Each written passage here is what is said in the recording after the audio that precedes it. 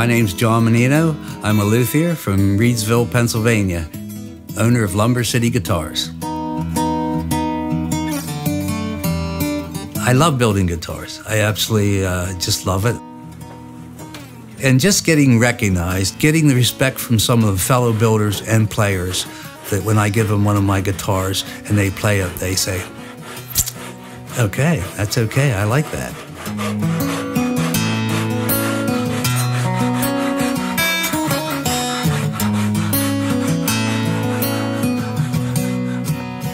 When I was a kid in my 20s, I had a friend that his father used to make violins.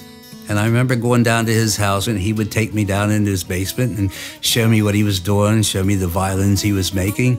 And it just fascinated me. And I think that planted the seed in my head that sprouted later on in my life. When I worked construction full-time for probably 15 of the years, I'd get home at night and I'd be tired. So I would go down and I'd say, well, where was I? You know, where was I? And it's hard to get a flow going and stay with something. And now that I have the time to really put into it, I can keep the flow going. Now I have the luxury of being able to do it full time.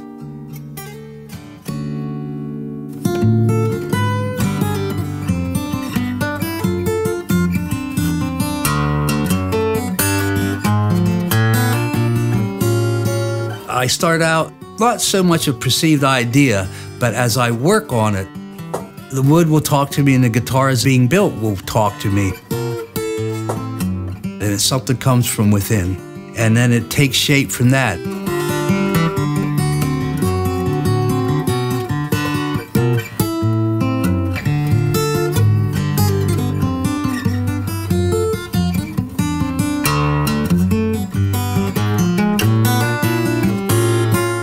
I'm listening for a specific vibration. I'm looking at the feel of it. You don't want your back and your top to be vibrating on the same pitch. They're going to fight each other. And there's different things, you know, you experiment with different shapes and different thicknesses, then you look for your ideal spot. Favorite woods are probably European spruce and East Indian rosewood, I would say.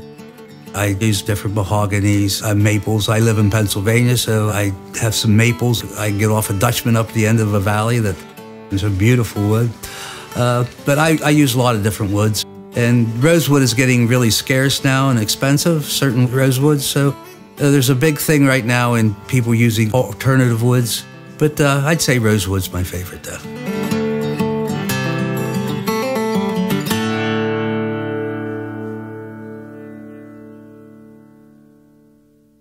I think I started mostly being influenced by Martin guitars and their bracing patterns.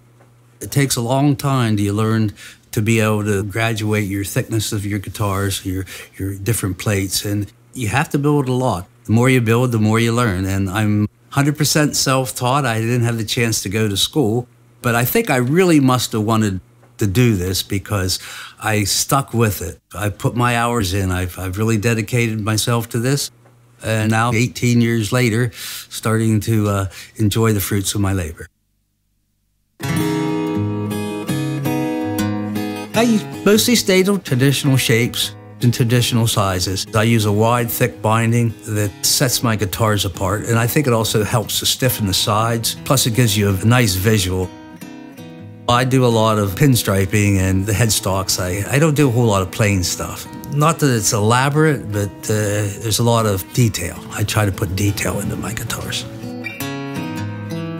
I use a nitrocellulose lacquer finish, and I'm very, very particular about my finishing. I spend a lot of time putting several coats on, sanding them back, leveling them out, and then getting back on. You know, you try not to get it too thick, but at the same time, you want a nice finish that you can get some depth in your gloss. And that's what I go for. A lot of times on my necks, I'll use a oil finish and sometimes a lacquer.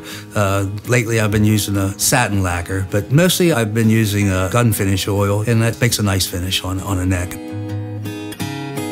A lot of people will take their finishing and sub that part out, And to me, that's the exciting part, because that's when you start to see, oh, what do I got here? You know, and I just love wood. I love grains. I just love to see what the finish does to the wood. So that's the things that I think some luthiers that don't do that are missing a lot. But a lot of people have been doing it for a lot of years, and it is a volatile vapor, so you have to wear a mask and be careful, but finishing is one of my favorite parts, actually. I had a friend that he's an art teacher, and he taught school at this junior college, and they were taking all the bleachers out of the auditorium. It'd been in the auditorium for 50, 60 years, and it was all real old growth Douglas fir. And the guitar, I call it the bleacher guitar. It came out wonderfully. It's a very pleasing look. It has a reddish almost hue to the wood, and it's very unique. So that's the most unusual wood that I've used, using the Douglas fir on the top.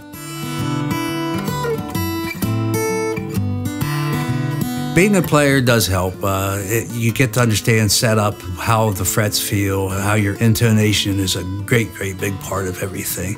And I think if not being a player, you would not scope in and zoom in on those kind of little nuances. And how high is your action? Are you buzzing over the nut? Why is it doing it? You know, there's so many different things. But yes, being a player definitely does help, and being a builder.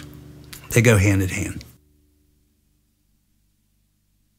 Building guitars is the biggest part of my life. I work 7 days a week now. I used to work 5 days a week.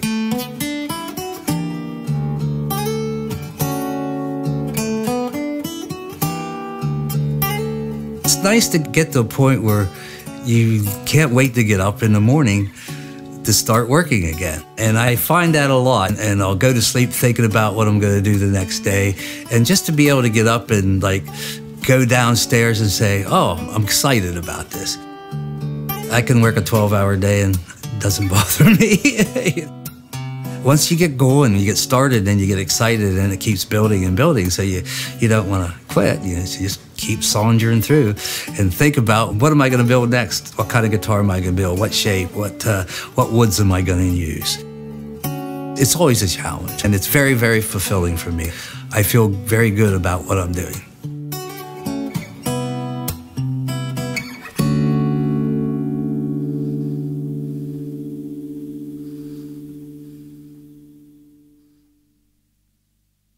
Putting my guitar in the hands of a skilled player and just be able to listen. That's my joy.